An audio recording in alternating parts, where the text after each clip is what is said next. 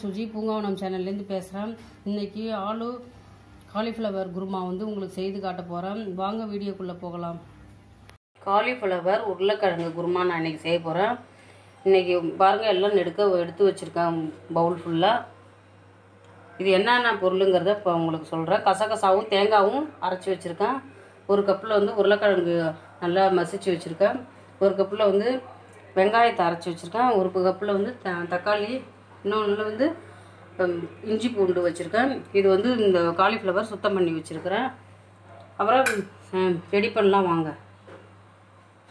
Cauliflower வந்து நல்லா fry பண்ணி எடுத்து வச்சுக்கணும். காலிஃப்ளவர் வந்து கொட்டிக்கிறேன்.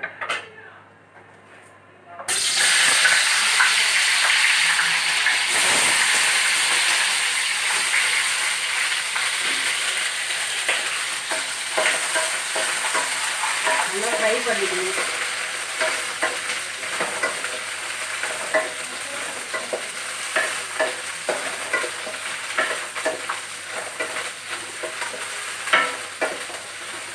நல்லா வதக்கிக்கணும். இந்த மாதிரி பொரிச்சு எடுத்துக்கணும். இப்போ நான் இதை வந்து ட்ரான்ஸ்ஃபர் பண்ணிடுறேன் இன்னொரு பவுலில்.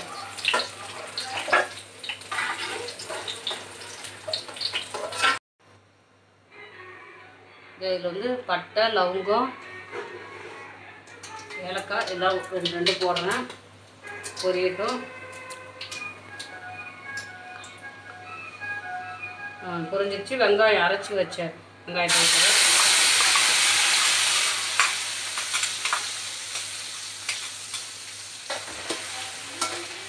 நல்லா வதக்கிக்கணும். நல்லா வாசனை போக, பச்சை வாசனை போக வதக்கிக்கணும்.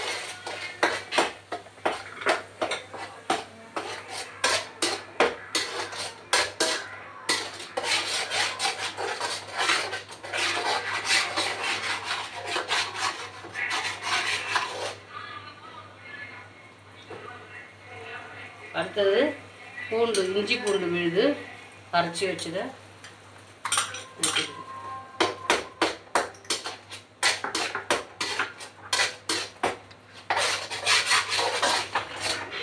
எல்லாமே பச்சை வாசனை போகிற அளவுக்கு நல்லா வதக்கிக்கணும்.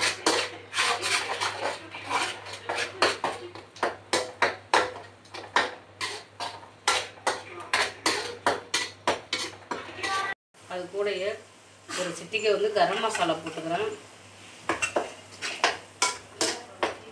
அரைச்சி வச்சுருக்க விழுத, தக்காளி விழுத இதில் சேர்த்துக்கிறேன்.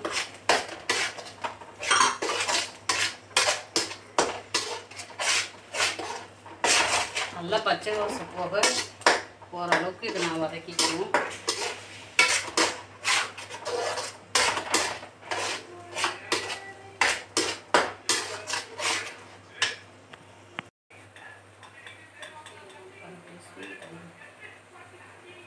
ஒரு அரை டீஸ்பூன் தனி மிளகாத்தூள் போட்டுக்கிறேன்.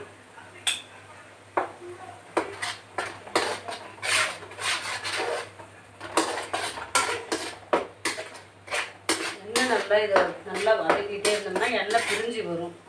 இந்த அளவுக்கு வதக்கிக்கணும். இதோட ஸ்பெஷலே காலிஃப்ளவர் வந்து நம்ம வறுத்துட்டு எடுத்து போடுறது தான் இதோட ஸ்பெஷலே. அது மாதிரி செய்கிறப்போ நல்லா ருசியாக உங்களுக்கு இருக்கும்.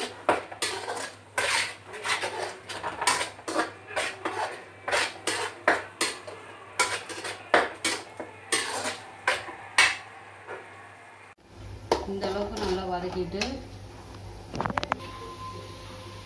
காலிஃப்ளவர் கொட்டிக்கிறேன். அதுக்கப்புறம் உருளைக்கிழங்கையும் கொட்டிக்கிறேன். நல்லா வதக்கிக்கணும். நல்லா இந்த அளவுக்கு கிண்டிக்கணும். நல்லா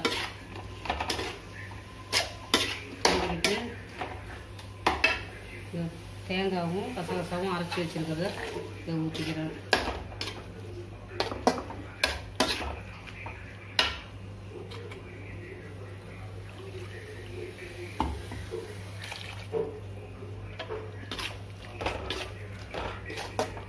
நல்லா கிண்டியாச்சு.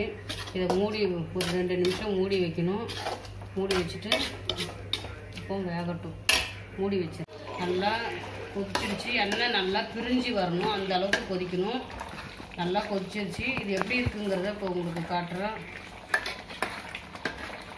எப்படி இருக்குங்கிறத உங்களுக்கு காட்டுறேன் வாங்க.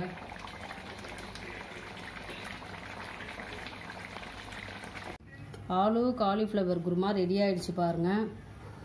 நான் இப்போ இதுக்கு வந்து பரோட்டா செஞ்சுருக்கேன். இதுக்கு எப்படி இருக்குன்னு பாருங்கள். நான் இப்போ எப்படி இருக்குது இது ருசியா அப்படின்னு நான் வந்து உங்களுக்கு டேஸ்ட் பண்ணி காட்டுறேன்.